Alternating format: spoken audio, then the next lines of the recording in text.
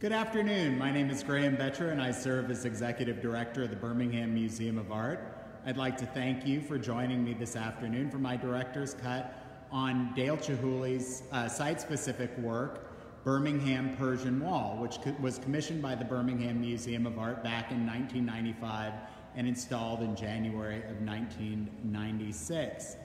Before I talk about the specifics of that commission, and a little bit of background about Dale Chihuly and his practice, and also his inspiration for this work, I want to show you exactly where we are. You can see the work itself sort of hovering, halo-like, or maybe kind of more like a floral wreath above my head. That's completely coincidental.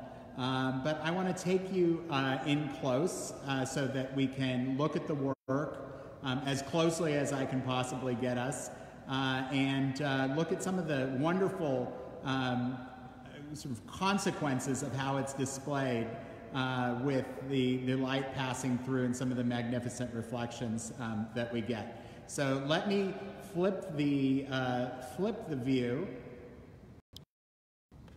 Here we are in the museum's main lobby off of Reverend Abraham Woods Jr. Boulevard. And I'm going to get us in close. Now, as I mentioned, the title of this work is Birmingham Persian Wall. And it's quite a large work. Consists of multiple blown glass forms installed throughout both sides of the lobby. And it was a bit of a Herculean effort to acquire this. Although I would say that, Birmingham was rather early in acquiring Chihuly's work. There are many museums who subsequently have acquired his work. The Museum of Fine Arts Boston has a prominent piece in their lobby that was installed when they reimagined their American wing, and closer to home, I believe the Jewel Collins Smith Museum at Auburn has a piece by Chihuly in their lobby as well, and that's a more recently constructed museum building. Can't remember the exact date, but maybe in the early 2000s. So this, I just want to show you the what we call the tombstone with all the relevant information for this work. Birmingham Persian Wall, 1995 to 1996. Dale Chihuly, American, from Tacoma, Washington, my home state. I was born a little bit further up Interstate 5 in Bellingham. But what I really wanted you to see is this credit line. Museum purchase with funds from Ruth and Marvin Engel, and that's the east side of the building. George W. Barber Jr. Foundation, the west side, the Art Fund Incorporated, the Blunt Foundation, the Day Family Foundation, members of the Birmingham Museum of Art, the museum store, Dr. and Mrs. John W. Pointer, the Steislinger Foundation, Dr. and Mrs. Kenneth B. Taylor, and Vulcan Materials Company Foundation for the center section against the windows. So I read all of that to make the point that, that expression, it takes a village, this is one really great instance where in order to make this happen for our institution and for our city, it took many, many individuals and foundations and corporate foundations coming together for the good of the community and to glorious results. So let's walk up the stairs, and if for some reason we should happen to lose the signal, I want you to just bear with me. I will reconnect as soon as possible. This first landing of the original stairs, we're in the main lobby of the museum, which is part of the original 1959 structure designed by Warren Knight and Davis. I want to say more about that in just a moment. But I want you to be able to appreciate that the beauty of this work is not just the glass forms themselves, but the lighting effects that you get when the light pierces these forms. It's really, it looks like waves or even petals of a flower. If you think of a very kind of densely packed flower like a marigold or something like that. And I'll show you that up high, and then I'll turn the corner. Also, I think some of you are familiar with Dale Chihuly's sort of sea forms or aquatic forms that draw inspiration from different, sea creatures. Some of these, at least when you consider the object themselves and their reflection, they almost end up looking like Portuguese man-of-war or jellyfish. Really stunning, especially that blue form. And we'll look up, and then we're going to walk up the staircase, and I've got to keep an eye on my feet while I'm walking up to make sure that I don't bite the dust going up these stairs. Museum director breaks neck while giving tour of Dale Chihuly's work in Alabama. More at 11. Let's hope that's not the case. So I got to watch where I'm going. But then this gives you also a sense of how they're attached. So there are kind of thick rods, glass rods at the end of each of these forms where they taper out. And the rods that are used to blow the glass and turn it are, come together in a kind of a tapered and fused point, and that's what's used to attach these to the wall and these little anchors. So a little bit of the engineering behind them. And then we'll come up here, and then I'm going to take us all the way up high. I'm going to hope we don't lose the signal. I'm going to turn around once I've walked up the stairs. I don't dare turn beforehand. And this is the view that I wanted to give you. This is about as close, and with my arms stretched all the way out, and I'm just over 6 feet tall. This is about as close as I can get you to these forms.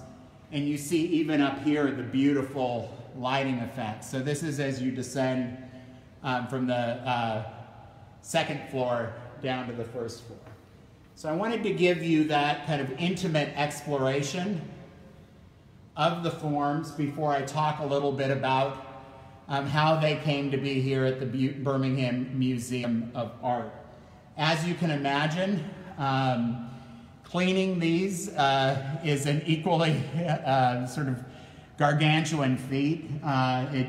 We clean them, as often as necessary, but that requires our preparators getting up on scaffolding and being very, very careful not to accidentally jostle them or dislocate them. So they are sturdy, but we have to remember this is glass and fragile and needs to be handled with due care. All right, here we go. I'm watching my feet again, lest I tumble down the stairs, and we're coming back down into the main lobby. Okay. Mission accomplished. Now, I want to tell you a little bit about Dale Chihuly and about how these works came to be at the Birmingham Museum of Art. I think, as I've already said, Dale Chihuly is from Washington State, from Tacoma. He started off studying at what is now at the University of Puget Sound. I think back then it was the College of Puget Sound. He then went on to the University of Washington. That's where he first learned to work with glass. But his degree there, I believe, was in interior design. But he knew that he wanted to work with glass, and he eventually went out to Madison, to the University of Wisconsin, and worked with one of the kind of foremost studio glass artists in the United States at that time, a real kind of legendary figure among glass artists, that being Harvey Littleton. He had the opportunity later to study in Venice This was a really transformative experience for him, and it's those kind of, traditional techniques and effects that he learned there and brought back with him and incorporated in his own work. Though I think that some would say that he made it distinctly his own, this sort of, breaking away from, functionality. I think some of you know who've been to Venice and experienced the glass tradition there. And I will just mention a dear friend of mine, Alex Mann, who is the curator of prints and drawings at the Smithsonian American Art Museum. He is working on a major exhibition that looks at American artists in Venice, and particularly a vein in that exhibition is kind of American artists' fascination with the glass tradition there that is so time-honored. But I think most would say that Chihuly made it his own. And he may have learned traditional techniques, but he kind of, threw out all the rules or incorporated forms that were part of his upbringing. If you think of the Pacific Northwest and the Puget Sound, both he and I, the water. We grew up in a place where you're really defined by your relationship to the water, and even though these aren't his sea forms, though some of them I think are quite evocative and similar to his sea forms, you can see that, how he might have drawn inspiration from the natural world around him. Now, in terms of his inspiration, I know that our curator, Ron Platt, who's now at the Grand Rapids Art Museum, when he was here in Birmingham, we published on the occasion of our 60th anniversary a new handbook of the collection, which included an entry on Birmingham Persian wall. And Ron made the point that the forms you see here may have been drawn or inspired by the irregularly scalloped edges and folds of Dale Chihuly's mother's flower garden. And so this is, I like this idea very much. It is, it makes it very personal. The idea that Dale Chihuly would have been, influenced by something he grew up with, someone close to him, and that's a very, very nice association. I'll talk in just a moment, though, about kind of the title, Birmingham Persian Wall, because there's something, kind of rather specific that he said about that, which kind of takes things in a slightly different direction. But in terms of how this came to be here at the Birmingham Museum of Art, and I'll just mention before I get into the commission, I don't think that it is unknown to many of you that Dale Chihuly co-founded a school of glass, the Pilchuck Glass School, which is right near where I grew up. It's in Stanwood, Washington. We used to play Stanwood in football in high school. We were rivals. So that's right where I grew up. And it's named for nearby Mount Pilchuck. And the Pilchuck Glass School has really become a leader in keeping this tradition, this important artistic and craft tradition alive, being an innovator. And so it's really an important place. And that was in 1971, and it continues to this day. In terms of Dale Chihuly's form or manner of practicing his art, I think some of you know that he no longer, blows or handles the glass himself. And there's a very specific reason for this. He's sort of entered into the kind of grand workshop tradition that one would find in the Renaissance. in terms of artists overseeing a number of other very highly skilled artists and craftsmen. And that's certainly not unique to Dale Chihuly today. Think of the artist Jeff Koons, who has a warehouse just filled with artists painting things that he has conceived of and imagined. And that's much the same way that Dale Chihuly works. The reason why he no longer blows and handles the glass himself, in 1976 he was in England, and he was involved in a head-on car collision and was propelled through the windshield. And his face was very badly cut by the windshield glass, and he was blinded in his left eye, which is why he wears the eye patch that I think any of you who have ever seen a photo of him, he's always wearing the eye patch. Well, he also, as he was, after he recovered, he continued to blow glass. But he then, and I don't know if it was as a result of injuries sustained in that accident, actually, I take it back. The reason, he was actually body surfing, and then he dislocated a shoulder, his right shoulder. So very adventurous. I've never tried my hand at body surfing. I had a bad time boogie boarding as a kid in Hawaii, so that was it with that. But after he dislocated his right shoulder, because the work of being a glass artist and handling the material and handling the pipe is quite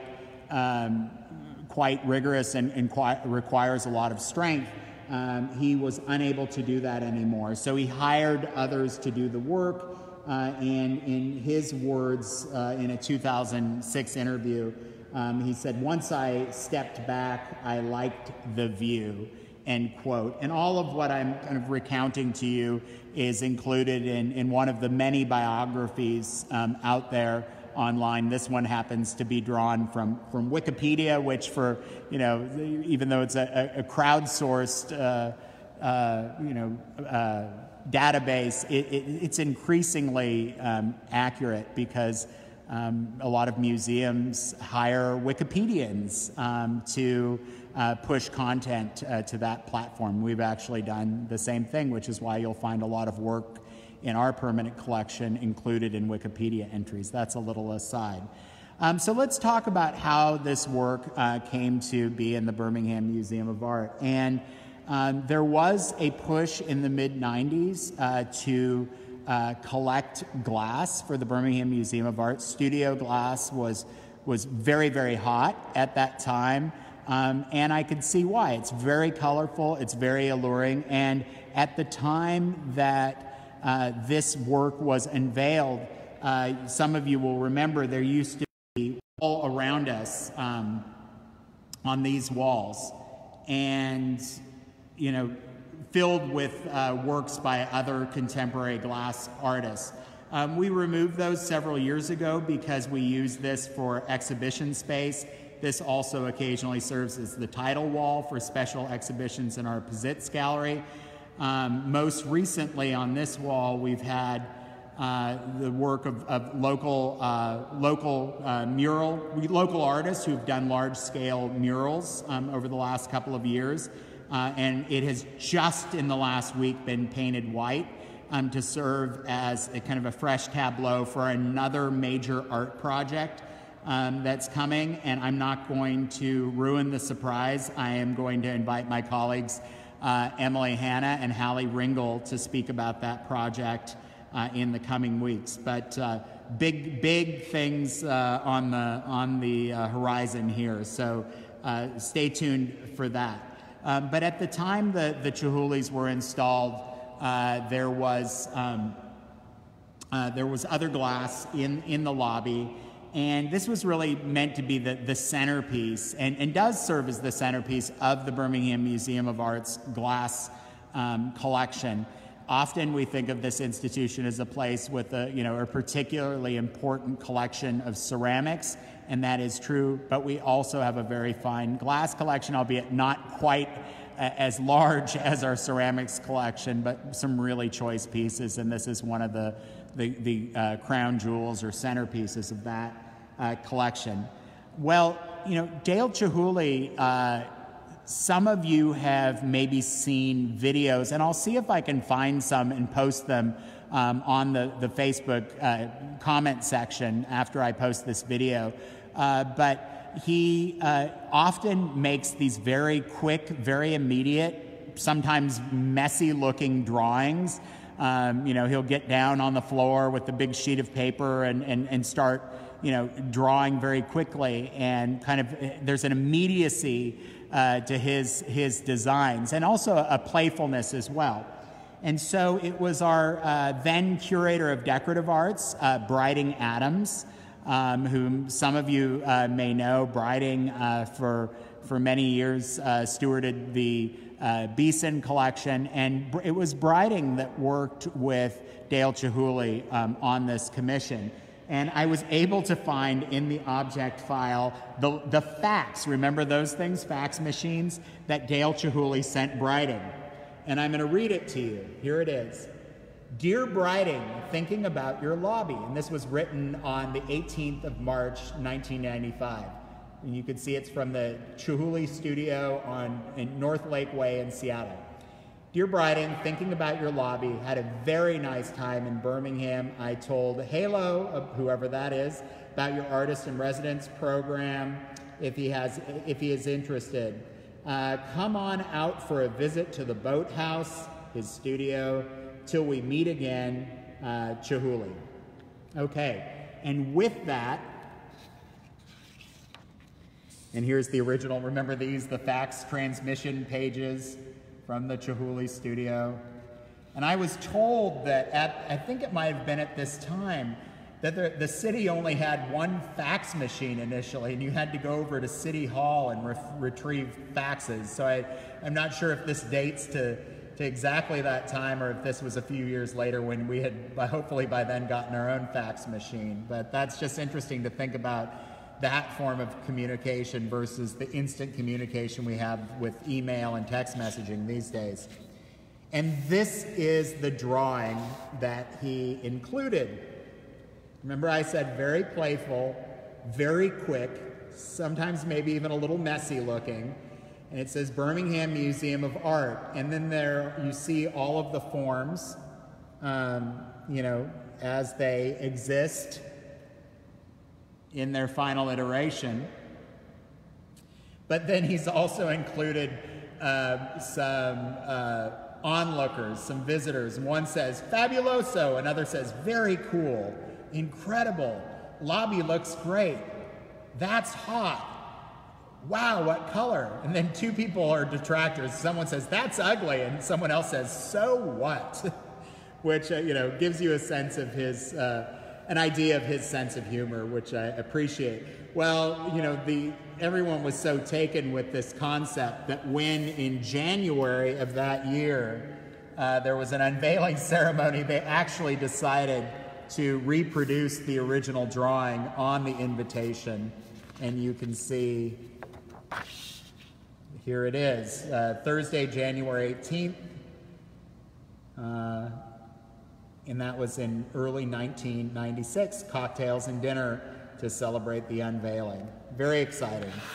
Now, I want to read to you just briefly what Birmingham's leading arts critic, some of you know James R. Nelson, who was for many, many years the arts critic for the Birmingham News, and in fact, when I arrived here in Birmingham, he was the very first person to write a review of one of my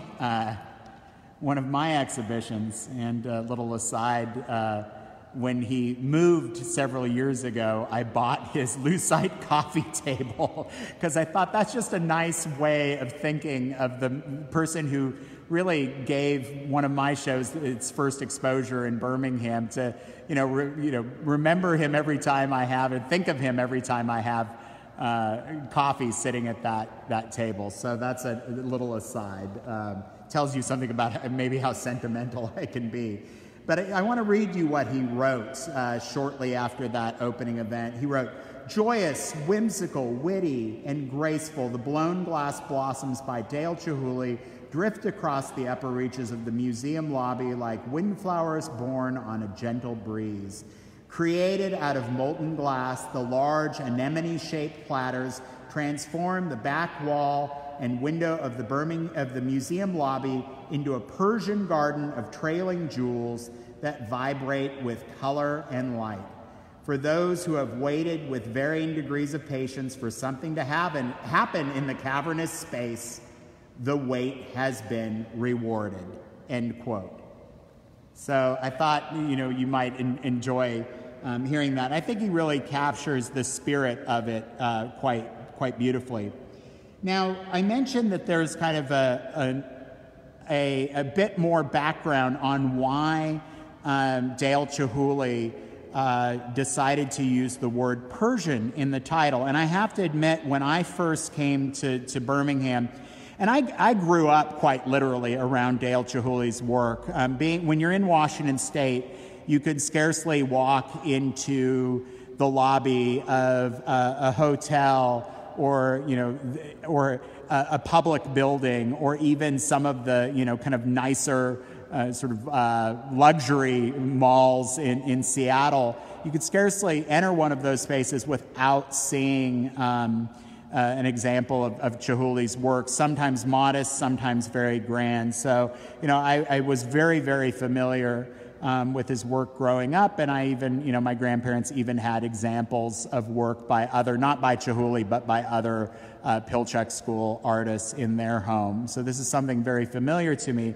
But I had to confess that I was a little, kind of, I don't want to say perplexed, that's overstating the case, but I was curious why it was called Birmingham Persian Wall. And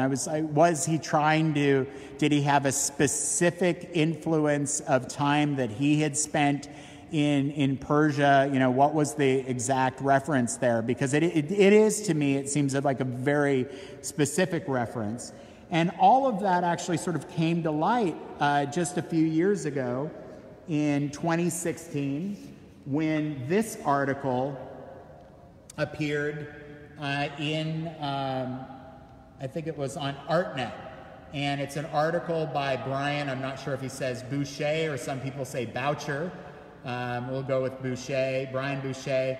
And the title of the article is "Glass Master Dale Chihuly in Hot Water Over Statements About His Persian Art."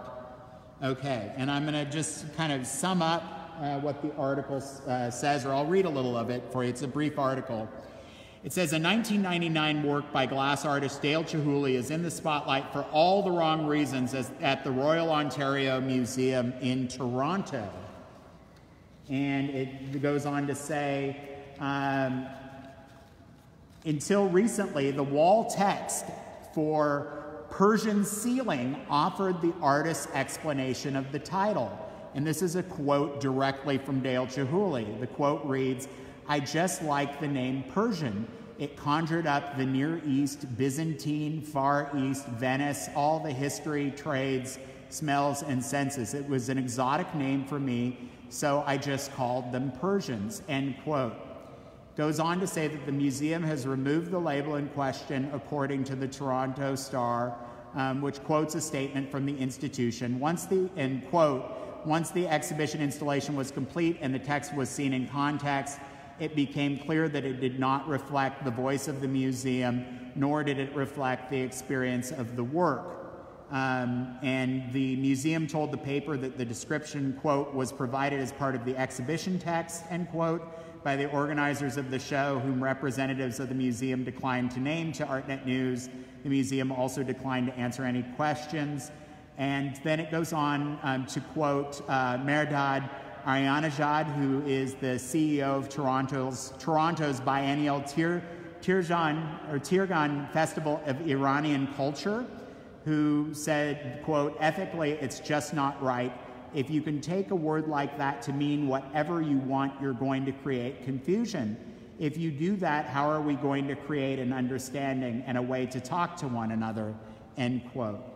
And so, you know, to kind of summarize, Chihuly is being taken to task for something that a lot of artists did in the 19th century, and some of you are familiar with this term. It's Orientalism, and there was a wonderful theoretical text written by Edward Said by that title, Orientalism.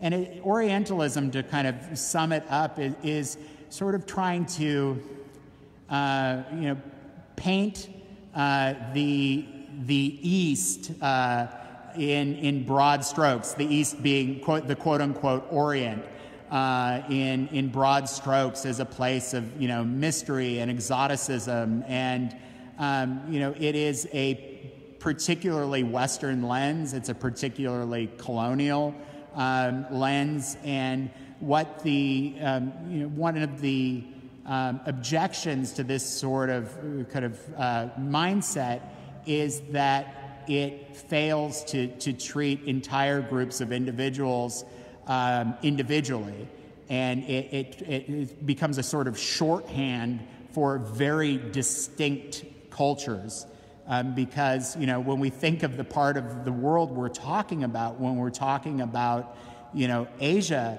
we're talking about hundreds and hundreds of distinct cultures, languages, art forms, literatures, musical traditions, etc.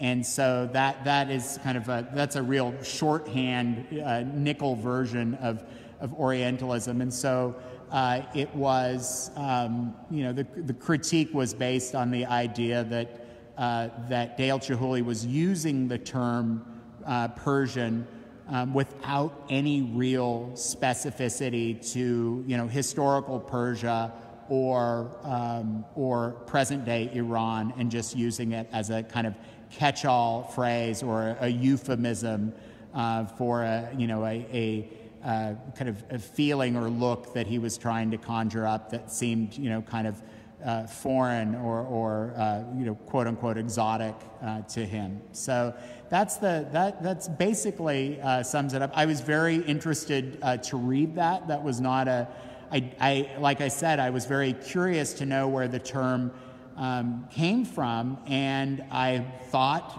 you know, incorrectly that it was something specific, but in fact it was, you know, very generalizing reference, and a generalizing reference not without its critics. And this is something I think that as museum professionals, you know, we need to be increasingly mindful of, is how do we present a work of art? How do we, you know, explain, you know, an artist's intentions, but also being transparent about, you know, the context or the mindset or worldview with which a work of art was created. And certainly, you know, looking back at some of the historical collections here, there are a lot of places where that's applicable, but also in this case with contemporary works as well. And it's all in the service of being, you know, respectful to the audiences we serve, and respectful of distinct and unique cultures. So I wanted to share that with you. That's a kind of a, you know, like I said, that article dates from 2016. And is not, you know, that was not a critique. I arrived here in 2006, and was really because, you know, if you look at the label we have, there is no explanation of what the title means or what it could allude to, and it's just the simple tombstone, as we call it. But I think, you know, as we rethink our entire collection, we'll think more and consider, you know, how do we present works like this and respond to some of the critiques that have been offered. So anyway, The shifting gears, I'm just reading some of the comments. Thank you for all of you who are typing. I like what Nancy said. Nancy, love the detractors in the drawing. That's too funny. And I guess yes, I love that in his drawing too, just to return to it for a moment, that, and maybe that is based on, actual responses he has received in his career. I can't say. But, art is highly subjective, and especially when he was trying to push the envelope and do something distinct and new, I'm sure at some point that the forms itself drew detractors. I like the comment, looks like butterflies, because I do think sometimes it looks like these very, very colorful creatures hovering over the lobby. And then I see David Peterson watching, and what a pleasure to see this display on my visits from Sacramento. Thank you, David. Thank you for visiting. Leanne, you are on David Chihuly's Wikipedia page to find other installations in our area. Yeah, thank you for checking into that. Birmingham Persian Wall may not be listed. I haven't checked. It looks like you did. We may need to change that, which is easy. That's the beauty of Wikipedia. I'm actually signed up as an editor, so can go in and add that, and we can see what other works in the area could be added as well. Holly, thank you for your comment. Interior design uses Persian styles, so maybe he got that from his background. That's a really interesting point, and certainly, yeah, there is in interior design there is a tradition of borrowing from various parts of the world, and a lot of revival styles that may well have something to do with it. Did he supervise the installation? Julia, I wish I had the answer for that. I'm sure it exists in the files, which are thick, and I'll see if I can't find the answer to that, whether he came out himself to oversee the installation or whether he sent an army of individuals to tackle the project. I'll find out, and I don't want to speak out of turn without actually knowing the answer to that, but I will find out. So with that, I want to just conclude by talking about the rest of the lobby. I think I told you that there are big things in store for this wall, but I have to remember that no one has been in the museum other than staff since Sunday, March 15th at 3:30 p.m. That's exactly when we close. And you will notice some new features. One of the most common critiques that we've gotten of this institution is that when you come into the lobby, it's a little sterile and it doesn't look like an art museum. Well, we have aimed to change that. We have added floor-to-ceiling banners in our lobby on both sides, which is very exciting. And I'm going to just walk us down the stairs. Again, I'm going to try not to break a limb coming down the stairs. But when you come in now, you'll see part of our Kerry James Marshall. You'll see a large sign kind of reminding our visitors in the gentlest terms of things we ask them to do and not to do in terms of where you can store your bags and umbrellas, and please take notes and sketches, and we encourage people to take photos, but obviously we don't want people to touch or smoke cigarettes or have weapons, some of the kind of very obvious things, but we post a reminder. And then we've got a piece of Wedgwood and our Sargent from our painting from our Crest collection, from our African collection, and from our Asian collection. So there were some really phenomenally colorful banners to when you enter, and then this is the kind of glorious view when you come up the stairs. You really see the splendor of the color of the Birmingham Persian Wall emerging. And then finally, I want to call attention to something that I'm really, really proud of, that I worked on for quite some time, really ever since I became director. Equity of access is really, really important at this museum. We are very committed to our belief in free admission to the permanent collection. Once in a while, we charge for special exhibitions, but we don't ever want there to be an economic barrier of access to coming to see our permanent collection. We also don't want there to be physical barriers as well. And so when this main building was built in 1959 and later renovated, for the longest time, if you came in through the entrance on Lynn Park, which is the main entrance, not the parking lot entrance, though that's the most commonly used entrance, the main entrance had no means of wheelchair accessibility. And I'm very, very pleased to show you the lift that has been installed during the period of the pandemic. Work on this started shortly after the museum closed to the public. The contractors all exercised extreme caution in making sure that they followed protocol for their own safety and the safety of other people on the premise. But I'm very, very pleased to show you that when this museum opens to the public, whenever that will be, it will be after we have 2 weeks of statistical flattening in Jefferson County, but I can't name exactly when that'll be. That'll just depend a lot on how careful individuals are being to stop the spread of COVID-19.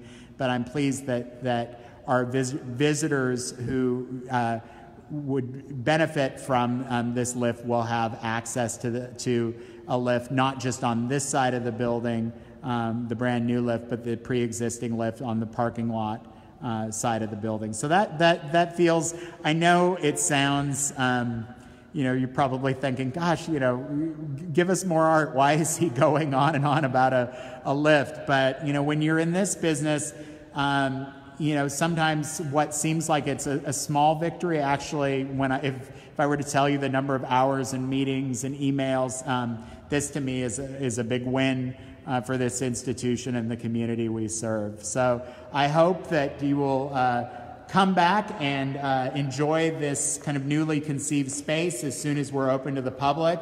And until then, I hope you'll continue to join me on Wednesday afternoons at 2 o'clock for my director's cut. Look forward to seeing you same time, same place next week. Until then, stay well, stay safe, and goodbye. Take care.